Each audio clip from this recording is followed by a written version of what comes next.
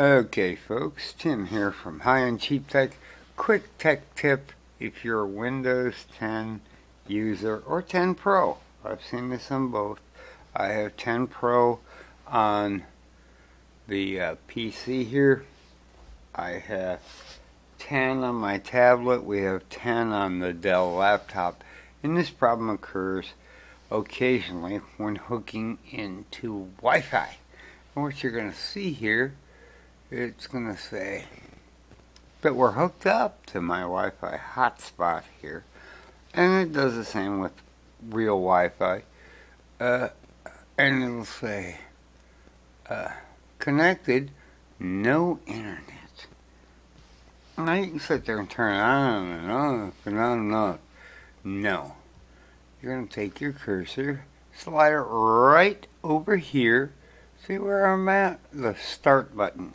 And right click.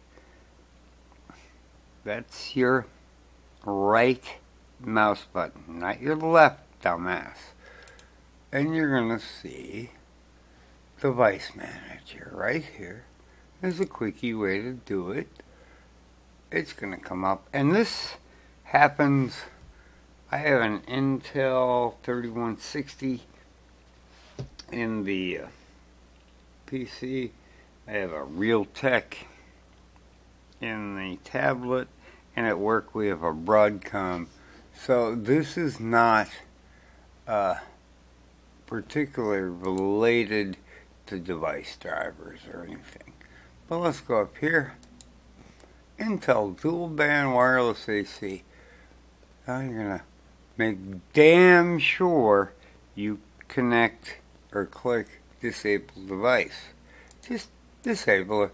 It'll say, are you sure you want to do this? Say, yep.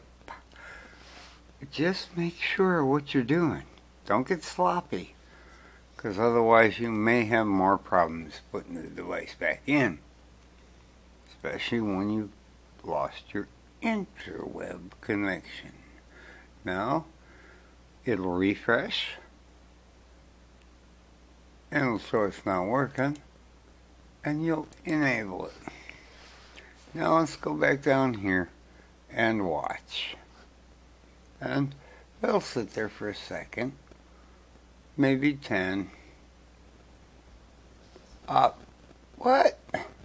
Connected and internet access. It's that simple, folks. It's a workaround. That's all I got for tonight. A quick tech tip. Have a great night. Catch you in the next one.